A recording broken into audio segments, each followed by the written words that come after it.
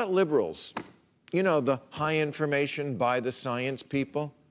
In a recent Gallup survey, Democrats did much worse than Republicans in getting the right answer to the fundamental question, what are the chances that someone who gets COVID will need to be hospitalized? The answer is between 1% and 5%.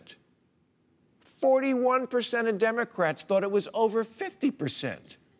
Another 28% put the chances at 20 to 49. So almost 70% of Democrats are wildly off on this key question and also have a greatly exaggerated view of the danger of COVID-2 and the mortality rate among children.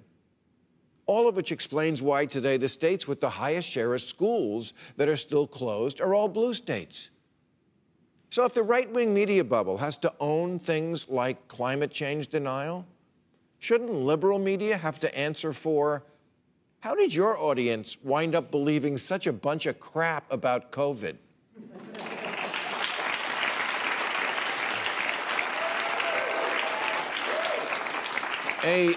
A new report in The Atlantic says the media won't stop putting pictures of the beach on stories about COVID, even though it's looking increasingly like the beach is the best place to avoid it. Sunlight is the best disinfectant, and vitamin D is the key to a robust immune system.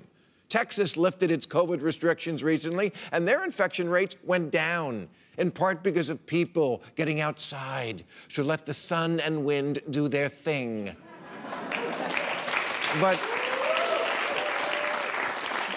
But to many liberals, that can't be right, because Texas and beach-loving Florida have Republican governors. But life is complicated. I've read that the governor of Florida reads. I know we like to think of Florida as only middle school teachers on bath salts having sex with their students in front of an alligator. But apparently the governor is also a voracious consumer of the scientific literature. And maybe that's why he protected his most vulnerable population, the elderly, way better than did the governor of New York.